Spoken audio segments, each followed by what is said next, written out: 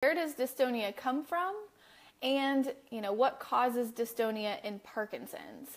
And this is a really great question, and I am not sure that I've heard the full-on answer here in Vancouver. But what we are learning and what we know is that dystonia has a really large genetic component in its development.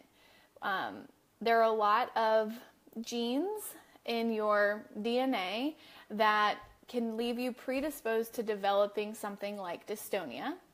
And dystonia and Parkinson's, we'll talk about here in a second. You can have dystonia without having Parkinson's, and you can have Parkinson's without having dystonia. There are some genes that leave you predisposed to having dystonia with Parkinson's, but then there are some genes that just leave you predisposed to only having Parkinson's or only having dystonia.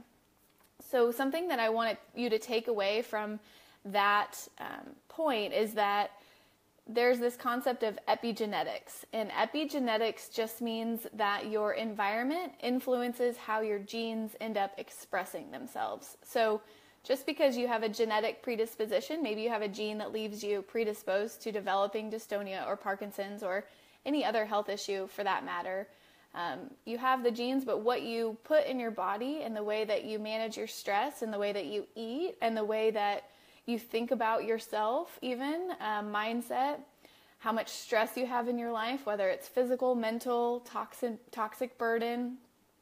Your environment is what pulls the trigger. So the phrase is, your genes load the gun and your environment, everything around you, pulls the trigger. And so if there's anything that you should take home, it's that the way everything you're doing, exercising, eating right, taking your supplements, breathing deep, everything that you do like that influences the way your genes express themselves. And, keeping that in mind as you go through your day-to-day, you're not just eating healthy because somebody told you to. You're eating healthy because every time you put something in your mouth, you're either feeding your DNA great things or, encouraging them to potentially express some of these negative